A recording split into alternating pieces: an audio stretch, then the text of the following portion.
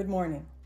We're going to do a higher consciousness healing this morning and pass along a way that you can actually heal yourself, you can heal others, just by simply connecting to that higher part of yourself in the technique or way that we are now going to offer to you, you see. We want you to close your eyes and we want you to ask that high part of yourself for an example or something that you can put your mind upon that will represent it. After you do this for a period of time, we promise you, something will come to mind, an object, a place, a thing, something that you can make association with, that when you focus upon it, you will know that your high self has joined you in this way. And now that you have this object, or this place, or person, or thing that has come to you, now you are going to ask it to heal you in whatever way you are needing healing. Perhaps you have an emotion that is occurring over and over again that you cannot seem to get resolve of. Perhaps you have an injury or an illness or something that is keeping you from feeling the best that you could. And now you are to ask yourself, what emotion am I feeling in regard to this? And once you have that emotion, once you have that understanding that there is an emotion behind every sickness, behind every injury that you have, there's some trapped emotion there. And once you have it, whether it be anger, jealousy, rage, not confident, sadness, grief, despair, whatever it is that you are holding in your body, the higher consciousness will give that emotion to you, you see. And now you are going to turn to this object that represents the high part of yourself, and you're going to ask it for the healing of that emotion that is tied to that injury or to that sickness that you have lodged within your body. You're going to do this for 20 seconds every day.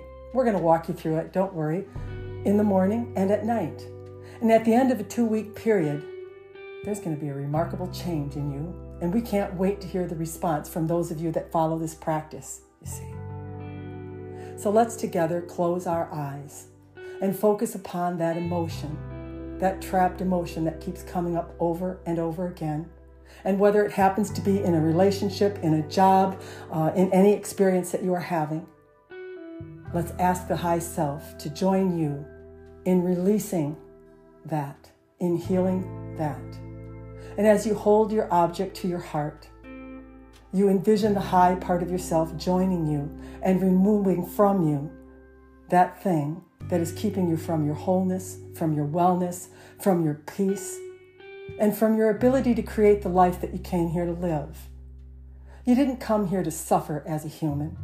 You came here to materialize in form that high part of yourself, to choose in mastery, to decide that you are going to be something for the world to stand in awe of, to not become your experiences, but to transcend them by choosing that high part of yourself, that part that feels good, that part that gets the lesson out of every experience, that part that never feels victimized, that never feels wronged, and that knows that everything that it has gotten is for its own betterment, for its own growth, and therefore we are grateful for it.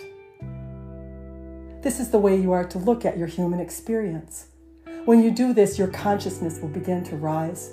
You will become more and more of what you are desiring to become. This is why you came. You want to be in your fullness, in your wholeness. You want to be an example to the world of what a human can be when it is united in its source. And this is the way you are to go about it. As you build this relationship with the high part of yourself, it is much the same as you build any relationship in love. You have to trust it. You have to talk to it. You have to nurture it. You can't ignore it. You can't not trust it. You cannot practice love and expect to be loved, you see.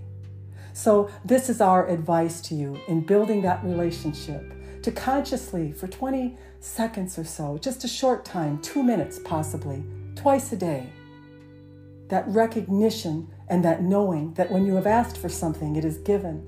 That when you have asked for something, it is your birthright, that the high part of you will join you and it will bring to you that change that you have desperately been trying to do as a human and been unsuccessful as.